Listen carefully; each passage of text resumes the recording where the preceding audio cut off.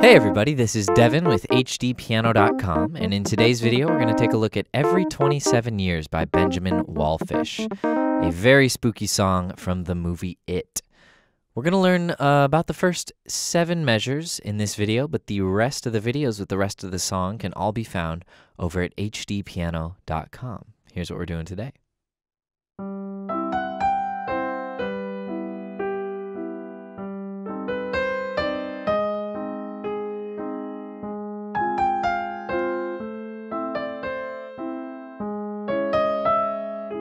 Then we go way low on the piano, out of range of what you can see right now, and pick up with a nice big D minor as low as you can go. Well, I'm certainly dressed up in my best clown outfit, scary clown outfit that is, as I hope you are. But I'm going to ask you guys to just kind of spoil the movie for me. I know, every 27 years Pennywise has to rise up and kill the children or something like that in this small town. I did Google. But I can confirm that I won't be seeing this movie in theaters, so I welcome any summaries in the comments below. And I also welcome some spooky stories. So if you want to share your spookiest, creepiest, scariest, bedtime thriller, go ahead and put it in the comments, a couple sentences or less if you can. Spare me. But anyways, let's dive in. It's a beautiful song, I'm not going to lie. It's very, some lovely voice leading, and these chords are just constantly morphing. There's no real key center, but we do start, more or less in C major. And I'm just going to show you guys the left hand to begin with because it's a very consistent pattern. So once you've got that under your fingers, it shouldn't be too hard to add the melody. So we start off with a C chord. This is C second inversion, C major second inversion. So we have G on the bottom, C, and E. And consistently in these 7 measures and pretty much throughout the entire song, we're going to hit the root or the bottom note of each chord and then follow it up with the remaining notes. So we have G and then C and E, and we play that twice. And the rhythm is 1, 2, 3, 4. So I'm just looping that. This is our C over G chord. All right, our next chord, we change one note. We go from C to B. So this gives us E minor over G, which is an E minor in first inversion chord. All right, so far just one note changed there. Now our G is going to remain consistent, and for our next measure, we're going to change to C minor. So this is C minor second inversion, C minor over G. And that's C and E flat as our top 2 notes. All right, now we take the G up to A flat. We play A flat minor here. All right, that's A flat and C flat and E flat. That's root position A flat minor. So let's recap those 4 measures.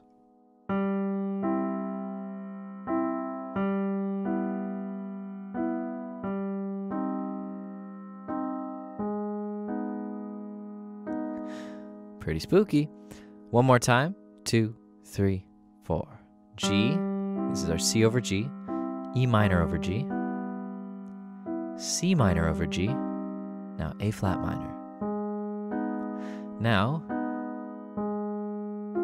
the A flat on bottom stays, and we play C and F above that. And that gives us F minor over A flat. That's F minor in first inversion. All right, now we're going to cinch our outer notes in. All right, so our A flat comes up to A, and our F comes down to E. And this gives us A minor. All right, so those last 2 measures were F minor over A flat to A minor root position, A, C, E. And now our E stays, and we take our A to G sharp and our C to C sharp. And this gives us C sharp minor second inversion. So this is C sharp minor over G sharp. All right, let's recap those entire 7 measures. So we start on C over G. 1, 2, nice and slow. E minor over G. To C minor over G. To A flat minor. To F minor over A flat. To A minor. and C sharp minor over G sharp. And now, I know you can't see it on the screen, but I'm going to send you guys hunting for that next note. That's where we're going to pick up in part 2 over at HDpiano.com. All right, so let's learn this melody. It starts off so pleasant, and it just suddenly gets dark. He really wastes no time taking us there. So, I'm just going to go ahead and keep the left hand holding our chords to give us the context, but I'm not going to necessarily play the part. All right? So our right hand plays 1, 2, and 3, 4. That's E, F sharp, G, C. All right?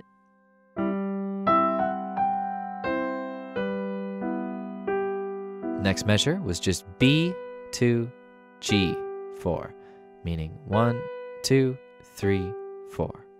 So we have all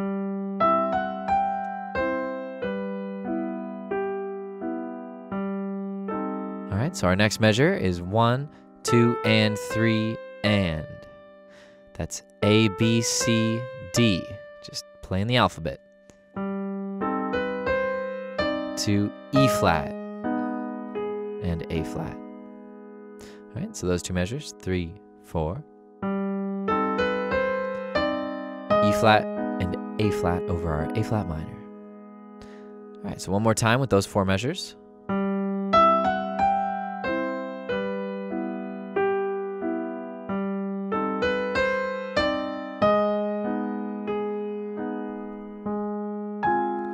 We're up an octave now, so we have A flat up here, and our left hand's on F minor over A flat, so A flat, C, and F. And our right hand plays 1, 2, and 3, 4. A flat, G, F, C. And then E, D, C. That's 1, 2, and 3 over the A minor chord. So that gives us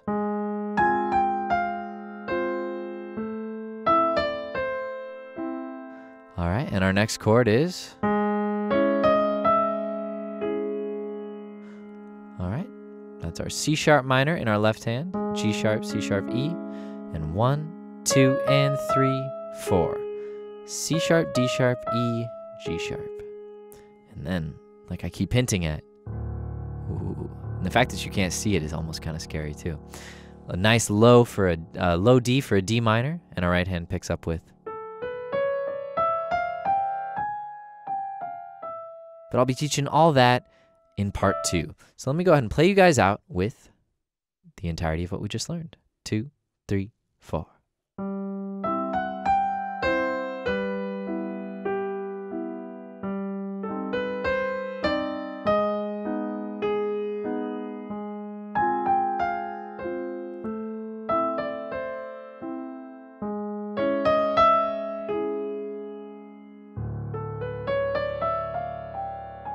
All right, I'll leave it there for you guys.